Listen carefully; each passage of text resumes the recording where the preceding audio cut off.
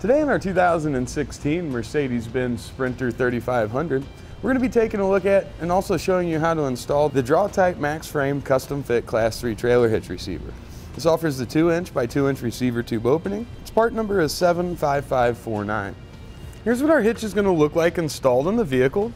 As you can see, our side plates are going to come down. We'll have our cross tube. It's going to be visible all the way across the rear here from bracket to bracket. In the middle, of course, we've got our 2" by 2" receiver tube opening. And this is a Class 3 hitch.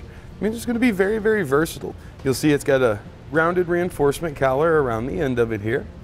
And it's going to be about 3/4 of an inch out past our bumper. I really don't think you'll have any worries about running into it or anything, but it definitely is extended slightly past the end of the vehicle.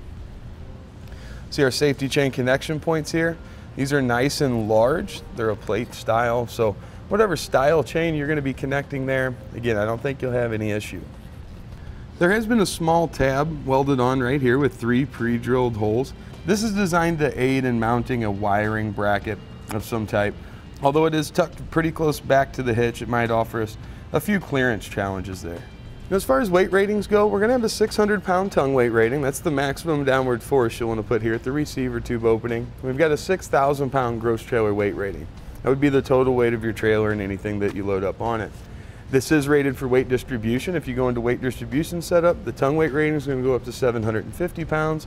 The gross trailer weight rating, it goes up to 7,500 pounds. Now, you do want to check the owner's manual on your Sprinter to see what its tow rating is and go off of whichever of those numbers are the lowest. Now, a few measurements that will be helpful in selecting your ball mount, bike rack, or hitch cargo carrier will be from the ground to the inside top edge of our receiver tube opening. We've got about 17¼ inches, and our hitch pin hole is going to be about even with the outermost edge of our bumper. Now, the attachment points we're going to use for the installation are going to be right here at the end of the frame rail. There are going to be 4 holes that pass through. You may have some tie-down hooks on each side. If you do, you're going to want to get those removed. We're going to use an 18mm wrench and socket. Take those off, and you'll take them off on each side if you have them. Now, these aren't going to be reinstalled, so it's something that we can return to our customer.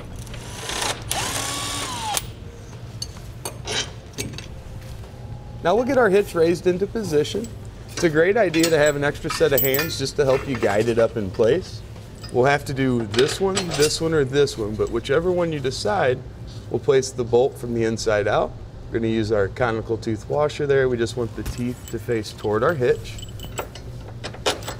We'll bring them through just like that. Now we can let our hitch rest there, and we'll get the rest of them put in place. The only difference will be, instead of a conical tooth washer, in this hole location, we're going to be using a locking washer. Now, on each of our bolts, we're going to place on one of the round hole spacer blocks. And we'll also thread on one of our hex nuts. Now we need to go through and at each one of our bolts, get them tightened down to the appropriate torque specifications. Those are listed in your instructions.